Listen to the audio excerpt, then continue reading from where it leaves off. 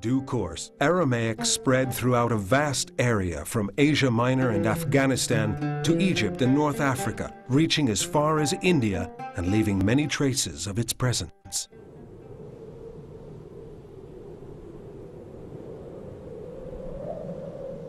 In Jordan, the spectacular site of Wadi Musa, or the Valley of Moses, is a prelude to the fascination of Petra, the capital of the Nabateans, and another source of evidence of the Aramean presence.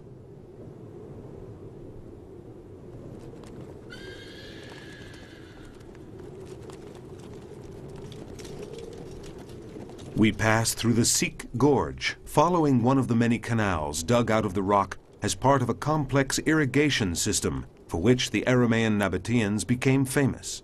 It leads us directly to the Pink City, as Petra is called, in reference to the color of the sandstone from which, one might say, it is sculpted.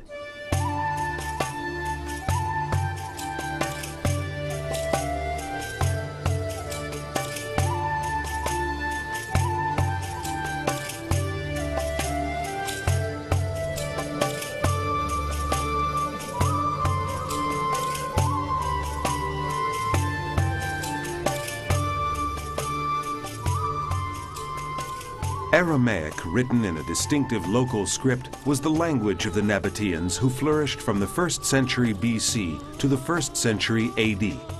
They carved their capital out of the living rock. In truth, Petra was a stronghold, located strategically on the main route between the north and south of the Arab Peninsula, traveled by caravans with precious loads of incense and myrrh from Arabia, spices and silks from India, ivory from Africa, and precious skins. From this well-protected, dominant position, it was easy to raise tolls, to demand exorbitant sums for food, shelter, and stabling, and to play a key role in the commerce between merchants and caravaneers. And of course, it was easy to plunder too. Thus, the Aramean Nabateans became rich and powerful.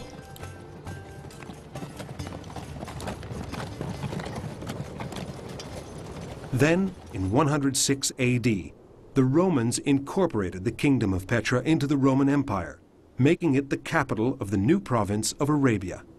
This led to the development of new caravan routes, slowly diverting trade away from Petra and causing its decline.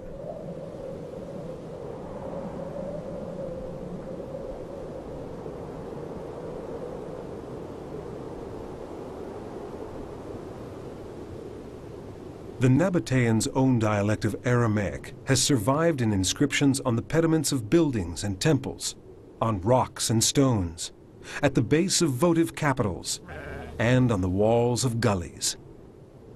In the latter case, the writing is in the guise of implorations to the gods to avert disaster in the event of flash floods that would race through the gorges, sweeping away everything in their path.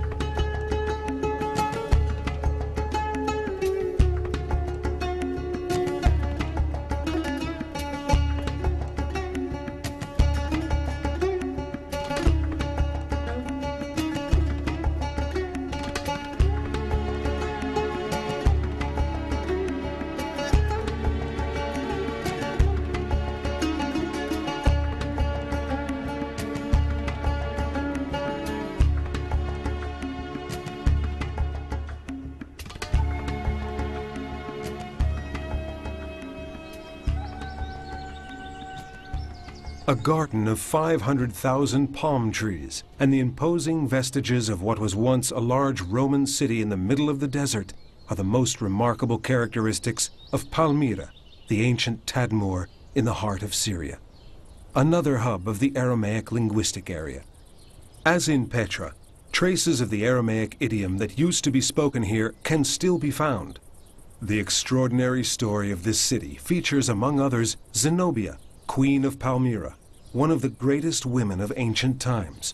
Beautiful, noble, ambitious, a charismatic leader, and an indefatigable horsewoman, Zenobia addressed her people in Aramaic, wearing a helmet and purple robes.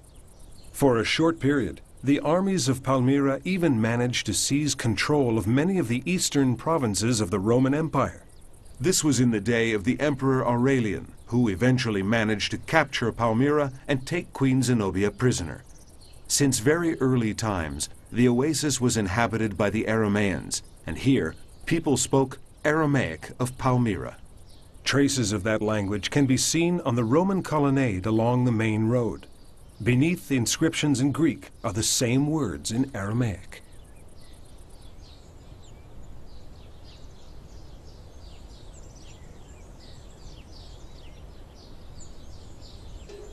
قبورة دنه عبد بالحزاي بر بريكي بر بالحزاي.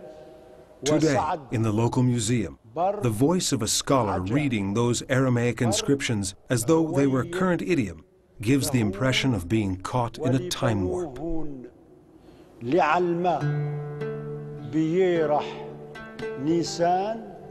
سنة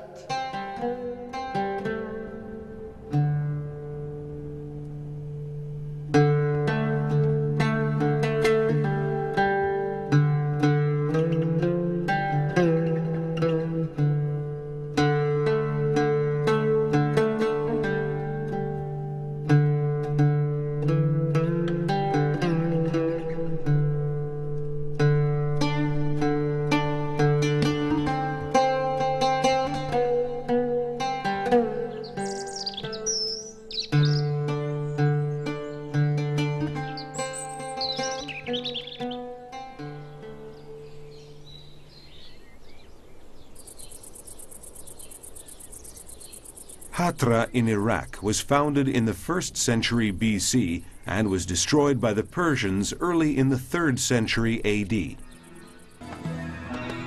More than 300 Aramaic inscriptions have been found here, some in the Aramaic dialect of Hatra. Many are of great historical importance. Most of these inscriptions are now preserved in the Museum of Mosul and in Baghdad, together with statues and other relics found at the site.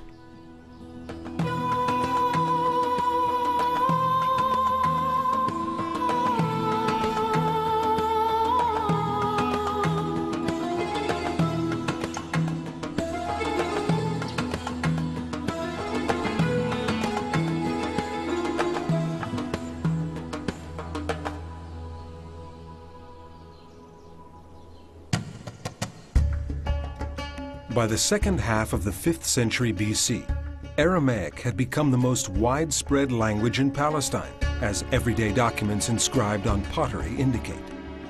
In 1947, at Qumran on the shores of the Dead Sea, a Bedouin boy looking for a goat that had wandered off entered a cave untouched by time and stumbled upon what is probably the most important archaeological find ever made in the Holy Land: a terracotta jar containing the oldest group of scrolls ever discovered of biblical and non-biblical manuscripts. It was the first of a series of such scrolls that subsequently came to light in 11 caves, an unprecedented treasure that continues to fire the imagination and polarize the interest of scholars around the world. One of the first and best preserved of the scrolls contained the book of Isaiah, copied many centuries earlier